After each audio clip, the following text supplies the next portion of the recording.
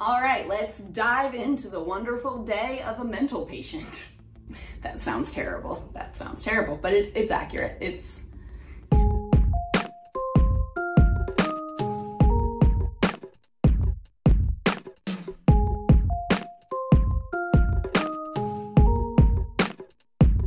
Hey everybody, and welcome back to my channel. Today I'm going to be explaining to you the daily schedule of a patient in a mental hospital. If you're new to my channel, welcome. It's so great to have you here. My name is Devin and I make videos about all things mental health and chronic illness.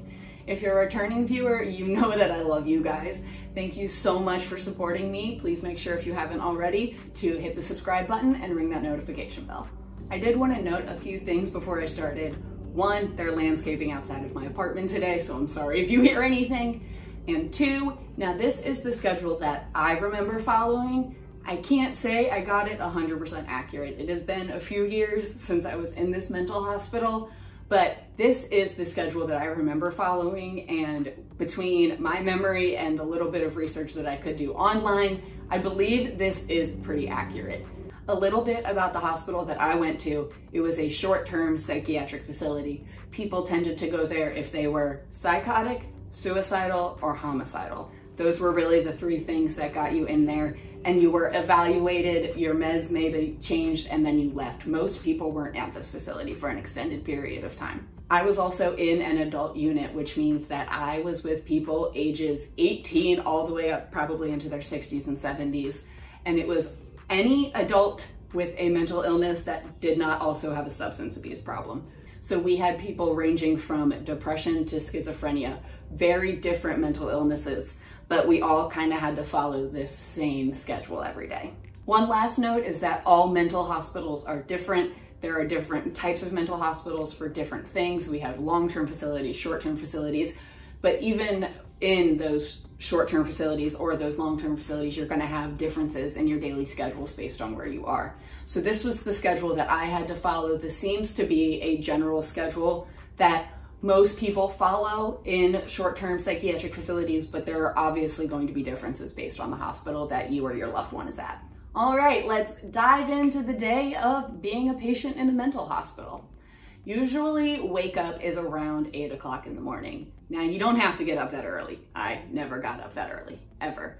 But wake up is around 8, and that's also around the time they send you for breakfast. If you don't get up in time for breakfast, or if the doctor has not cleared you to leave the unit, because the psychiatrist has to clear a person before they are able to leave the unit and go to the cafeteria or go to different activities that I'll talk about later. So if a person either oversleeps or doesn't wake up early enough to go to breakfast, or if they're not allowed to leave the unit, then the workers will bring your food back and you have that food when you wake up. Although usually by the time I woke up, it was cold. The mornings are definitely a little on the busy side. The first thing you do when you wake up is one of the nurses or one of the people who work at the hospital takes your vitals. They take your temperature, they take your blood pressure, and I believe they get your weight, but I'm not 100% certain on that. So every morning your vitals are checked to make sure that you're doing okay, to make sure you're not having any physical reactions to your medications, those sorts of things. And it's every morning. If they see you walk out and you haven't gotten your vitals yet, they go, "Devin, vitals!" and they'll just yell at you until you go and do it. It's annoying, but it has to get done. After the group is brought back from the cafeteria from breakfast, or people just start waking up because I was never up early enough to go to breakfast. I think in the 2 weeks I was there, I maybe went to breakfast one time because I was not waking up that early. But after people eat, then it is time for medications. You have medications in the psychiatric hospital about 3 times a day. And then there also is always a nurse there if you need a medication that is PRN, which means as needed. So if you have like an anxiety attack and you have a medication for that, you can go to the nurse. Or if you have a headache and you need to go get Advil, you can go to the nurse. So the nurse is almost always there, but you have like 3 specific medication times throughout the day. And the first one is right after breakfast with morning meds. Everybody lines up at the window and you take your meds and you get your water and you go. And it's simple. Most people take their meds without a problem. There were a few people that didn't want to take their meds, but I was a patient and wasn't a worker, so I didn't really have to deal with that.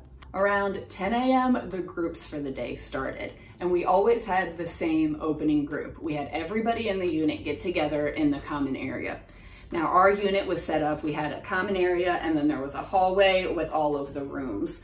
Our unit was a co-ed unit, but you did not have co-ed rooms. So males had male roommates, females had female roommates.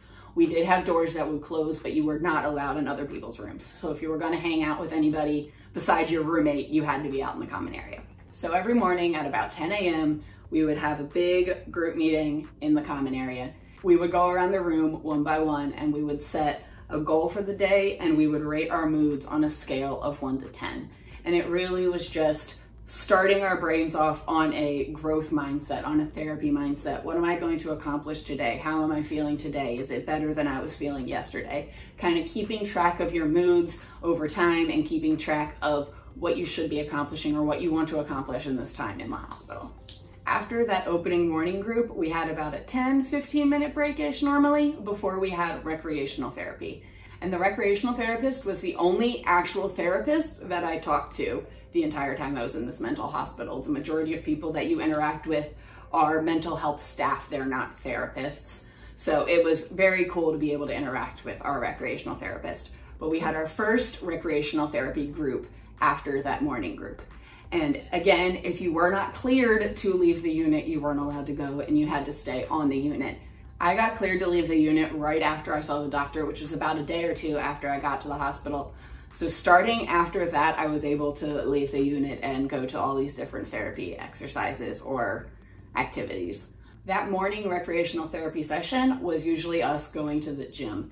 And it really looked like a school gym. There were some basketball hoops, there was a stage, and we just listened to music and danced and played ball, and sometimes we had jump rope. It was like a gym class, like a middle school, elementary school gym class, and we just all hung out and had fun. And I can tell you, I am terrible at basketball, but I played more basketball in those few weeks than I ever have in my entire life.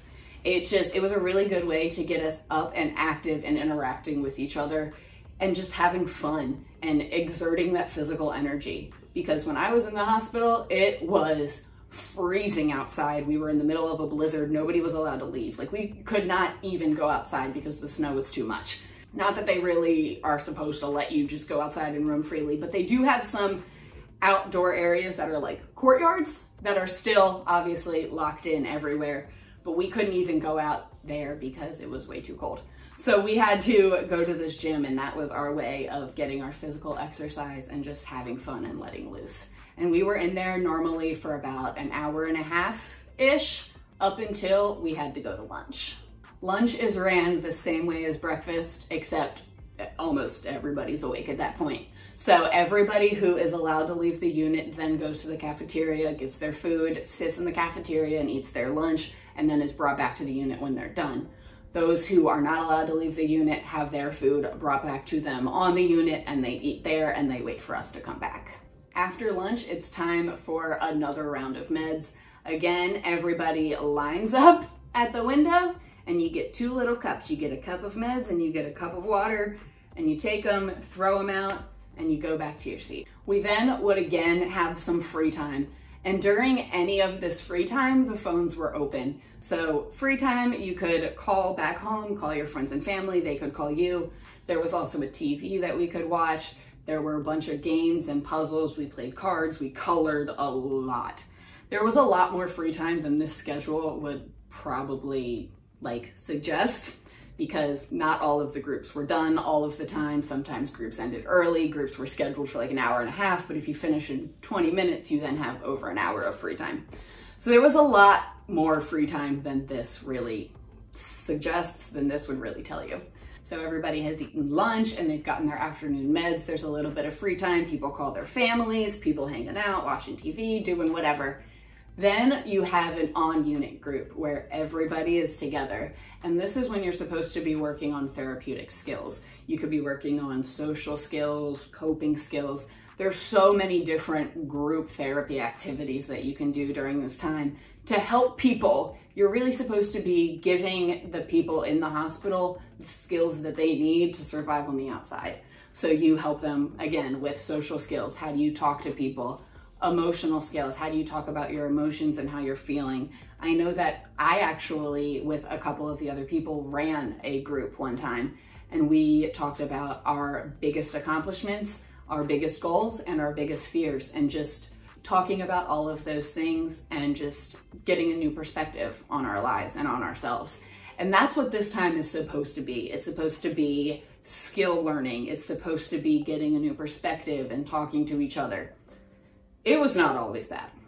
Quite often I would look at the people and be like, aren't we doing group? And they said, we're watching TV. That is group. There was definitely a big difference between the employees that cared and wanted to help and the employees that were just, I think, jaded. But anyways, after we had lunch and our meds, we were supposed to have this on-unit group where we all come together and work on our skills and work on our mental health. After the on-unit group, again, we get a little break, a little bit of free time, and then we have recreational therapy again. The recreational therapist comes back to get all of the people who are allowed off of the unit, and we went to the recreational therapy room. In this room, there was a ping pong table, lots of arts and crafts supplies, so we did a lot of like making bracelets and those sorts of things, painting, all of that type of stuff was in there. They had exercise equipment, like there was a treadmill, I believe. There was a random massage chair. So there was just like a lot of stuff to do in this room. Most of the time, me and my friends sat and made things. I have so many bracelets from being in the mental hospital, and I love all of them because we just sat there and made bracelets for each other for hours. But it was, again, a way for us to work with our hands and get out of our heads. And a recreational therapist's job is to really give us therapeutic skills and like techniques through recreation and through doing things. And that's what he did. Our morning recreation groups were in the gym, and our evening, afternoon recreation groups were in the rec room where, again, you had all of these craft supplies and ping pong table, exercise equipment. You could really do whatever you wanted. Some people just sat there and talked. But it was nice to get a change of pace, a change of environment, a change of scenery. After that recreational therapy group is done, we then went to dinner. Again, those who are allowed to go to the cafeteria and get food. Those who can't leave the unit are brought food to them. And I'm not gonna lie, the food there was bomb. I loved the food at the hospital I was at, and I was actually kind of disappointed when I left because it was really nice to have 3 free meals a day. Well, not free, insurance ended up paying for it, but 3 meals a day of like actual nutrients. Like it's the school lunches that you wish you would have had. It was great, I loved it. But it would be around 5, 6 p.m.-ish when we would go to dinner, and we would be there and we'd eat and we'd hang out, and then we would go back to the unit. After dinner, we would go back to the unit and just kind of wait around until it was time for visitors. Visiting hour on the weekdays was from 7 to 8 p.m. And for people who were allowed off of the unit, you had your visits in the cafeteria. For people who were not allowed off the unit, your visitors were brought to you and you just kind of visited in your room. And I was very, very lucky. I think there maybe was one day that I did not have a visitor, but almost every single day I had somebody coming up to see me, and I got to spend that entire hour just talking with them. And when you have visitors, they're allowed to bring you things from home, so they could bring me clothes or pictures or things to do, like coloring books and journals. But they could also bring me food that I wasn't allowed to get. So like the first night I was in there, Jake brought me McDonald's because that was all I wanted. It was nice to have that normal interaction and for them to be able to bring you things and just kind of talk to your family members. But it was also really cool to be able to meet the family members of my friends that I made while I was in the hospital. Like you get to meet the family members that are here supporting your friends, all the different patients, and that was a really cool thing too. Visiting hour ends strictly at 8 o'clock, and then after that, you have about an hour, hour and a half of free time before we have our closing group for the day. Most people would take this time to shower, settle down, get ready for bed. Then around 9:30, we would have our closing group for the day. We would again go around, rate our moods, say if they had gotten better or worse, kind of summarize our day and talk about if we had met our goals for that day. This closing group was normally a pretty quick wrap-up session for everybody because by the time we got to 9:30, 10 o'clock at night, everybody was exhausted. After that nighttime group, it was time for everybody to go and line up so that way we could take our nighttime meds. And the majority of the people in there were on sleeping medications, and that's when you would get your sleeping meds. So not long after that, not long after nighttime meds, almost everybody was in bed. Lights out was technically, I believe, at 11. They did let us stay up later when I was there on New Year's.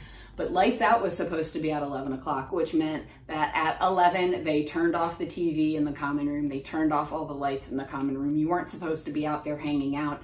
You could stay up if you wanted to, but you were encouraged to go to bed and go lay down. That is one thing that is a little more flexible than I thought. I really thought that they were gonna make you get up and go to bed at a certain time, do all of these things at a certain time, but they don't. They really don't force you to do anything. They encourage you. They will try to get you to participate in groups, but really, if you wanna sit in your room the entire time, you can, and they are not gonna do anything about it.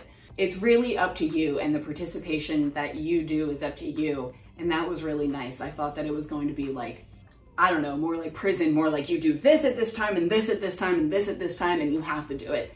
And it was much more relaxed and laid back than I expected it to be. And that was what a typical day in a mental hospital was like for me. That was what my daily schedule looked like.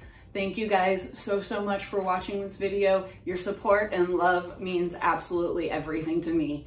This is the part where I tell you that if you enjoyed this video, to please smash that like button for me, click the subscribe button, and ring the notification bell. If you have any questions or comments on anything I said today, or you have an idea for something you'd like to see me cover in the future, just leave it on down below and I will definitely get to it. Thank you guys again so much for watching. Thank you so much for your support. I hope that you all have been able to stay safe and stay sane in this crazy time, and I'll see you next time.